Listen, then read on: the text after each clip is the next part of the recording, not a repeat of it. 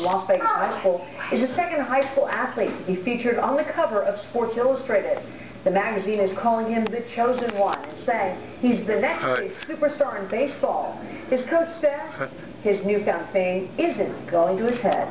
You're probably not going to find a better kid than Bryce when it comes to just a great person. You know, comes into the slow, gives everybody a high five and a hug, and you know, he's willing to help out in the cage with little guys hitting. And Harper is on the June 8th cover, which hits newsstands this week, and a big congratulations to Bryce. Well,